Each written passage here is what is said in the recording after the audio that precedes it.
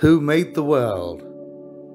Who made the swan and the black bear?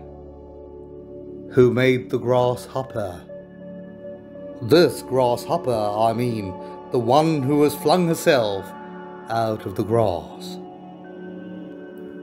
The one who is eating sugar out of my hand, who is moving her jaws back and forth instead of up and down, who is gazing around with her enormous and complicated eyes.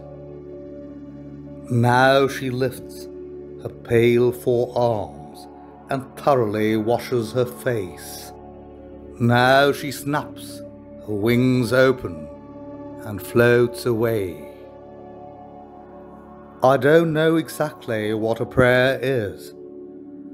I do know how to pay attention, how to fall down into the grass, how to kneel in the grass, how to be idle and blessed, how to stroll through the fields, which is what I have been doing all day.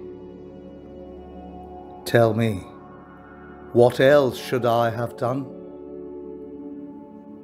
Doesn't everything die at last, and too soon?